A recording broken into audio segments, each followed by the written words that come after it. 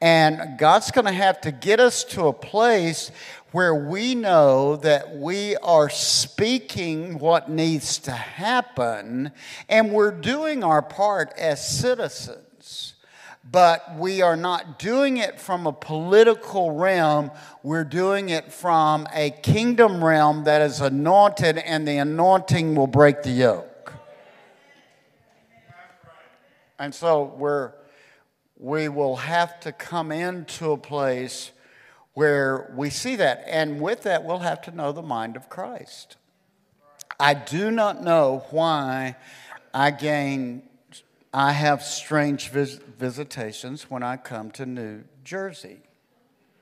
I mean, half of my life has been a strange visitation in New Jersey, like last night. But Chad said, why does this happen to you every time you come up here? I said, I do not know. But all I know is when the anointing, yeah, that's what I said. I said, it's an anointing, and when the anointing leaves, I want to get under the bed somewhere, you know. There is some peculiar anointing in this state that allows us to see the entire nation.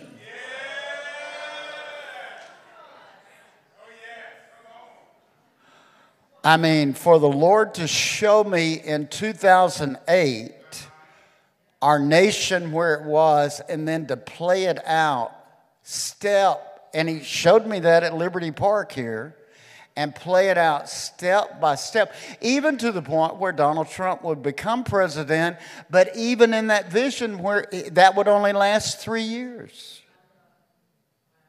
Now, that's really what happened. There is something that is accessed from this portal called Jersey that is capable to change the entire course of the way this nation operates.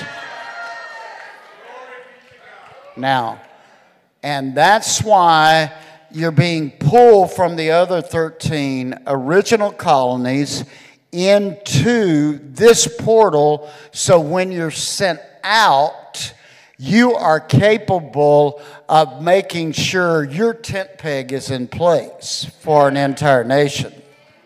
Now, so Elijah, remember, he had to anoint Hazael, who was evil people. God anointed Hazael, who was evil.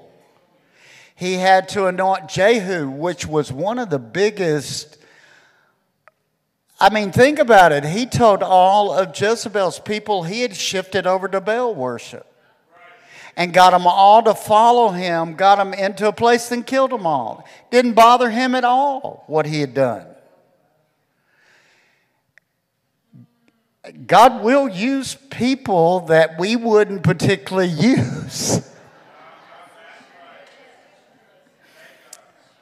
And then he anointed Elisha, who had a double portion of Elijah's power, and he was different from Elijah. So, we are headed into a threefold new anointing cord. Now, that's what we want to end up with while we are here in this portal. I think that's why God brought us here. To anoint you new and fresh, and for you to take that anointing out and move it in all of your sphere of authority. Now, I want you all to say this. The new is now. That means you are stepping into a change realm, a dimension that is putting something totally on you that will make you a better quality than what you have ever been. It's causing you to have ideas that may never have been. And so, it's important because we're living in a new era in a new land. Now, just look around here. This is a new era for your particular walk that you have walked with the Lord. And you're in a new land here. And this portal's different from that portal down there because I went down there yesterday. And see, every nation right now, why it's important that we keep looking at nations is because that's God's inheritance in the earth. He says that in Psalms. And so nations are in the valley of decision. Not all nations will end up being in God's redemptive book. He showed me 153 in the book, but not all nations will. I can go back and look at Future War of the Church, which was written in 2000, and it said the nation we will have to watch that best represents Antichrist is Afghanistan. And if there's a nation that could be the demise of the United States, it would be Afghanistan. That was in 2000. And I said, how you tell how you're able to discern that is not just by the Spirit. You watch how a nation treats women. And how a nation treats women is how strong Antichrist dwells in that nation. And that's how he will weed out the goat nations. They will treat women very badly. And